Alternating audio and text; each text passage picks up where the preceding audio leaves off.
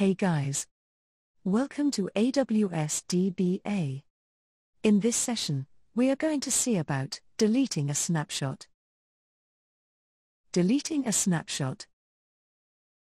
You can delete DB snapshots managed by Amazon RDS when you no longer need them.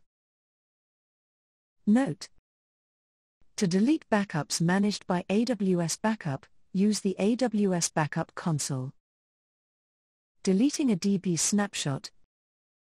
You can delete a manual, shared, or public DB snapshot using the AWS Management Console, the AWS CLI, or the RDS API.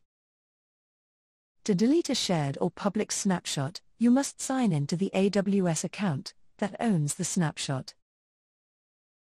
If you have automated DB snapshots that you want to delete without deleting the DB instance, change the backup retention period for the DB instance to 0. The automated snapshots are deleted when the change is applied.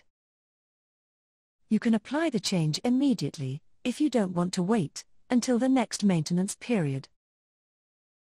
After the change is complete, you can then re-enable automatic backups by setting the backup retention period to a number greater than 0.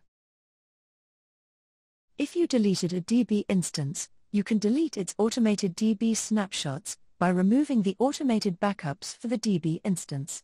To delete a DB snapshot, first log in to the AWS Management Console. Verifying your region in the AWS Management Console.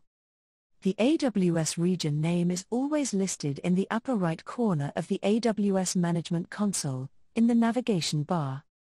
Make a note of the AWS region name, for example, US West, Oregon. On the Services menu, click RDS.